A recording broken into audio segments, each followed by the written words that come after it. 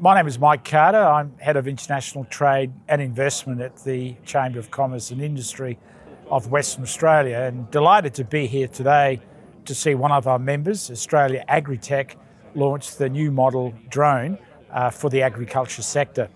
There's no doubt smart farming is all about technology which can improve efficiency at the farm gate. Really this is tomorrow's smart farming. We're greatly appreciated to be here today to support one of our valuable CCI members, Australia Agritech. I'm Rhys Muir, MPC Agriculture in Manjimup, Western Australia. Today we're here at Pinelli Estate looking at the DJI T50 and T25 agricultural drones. I thought they're an awesome machine, very impressed by them. There'll be a lot of guys that are impressed by the performance of it. There's a lot of people that think they're only going to do 2 or 3 hectares an hour, and we know very well that we can push these things up over 15 hectares an hour in the right conditions. So they're a lot more productive, especially when you go mouse baiting, slug baiting. You've got a drone that can cover more than what your tractor will. So you're looking at you can push up to 400 or 500 hectares a day at low rates of baits. They're a very productive machine. I don't think people realise how productive they actually are. We're pretty excited to get going with it.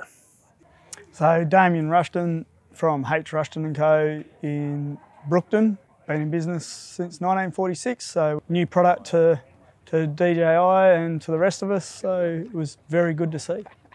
I would think the main concerns for most farmers is the technology side, getting to know the technology, getting over that boundary.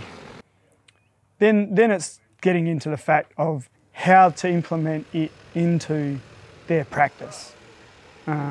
The more information, the more scenarios they could get from what the T50 could do for their business, and they'll come up with more ideas of what they could use it for. They then will have the opportunity to make the best out of their inputs and have more money return into their pocket, which at the end of the day everyone wants. My name's Craig, I'm from Guildford Garden Machinery. So Gary has done some flyovers and he's shown us the capability of its movements and also its spraying ability, and it's just impressed us. So we've had some people here today that are in the turf industry, some from the farming industry. So we've spoke about flying a drone to be able to get access to chemicals and stuff that you wouldn't be able to get to with your tractor, let's say.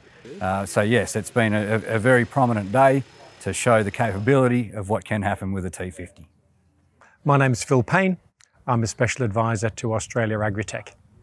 I've just seen a wonderful demonstration of drone technology and its application in the agriculture industry. I'm a great believer that this is the future and appeals to a younger generation who are looking not necessarily to do farming the way their old man did, but to do it in a very precise technological way through which they'll see better returns for the farm.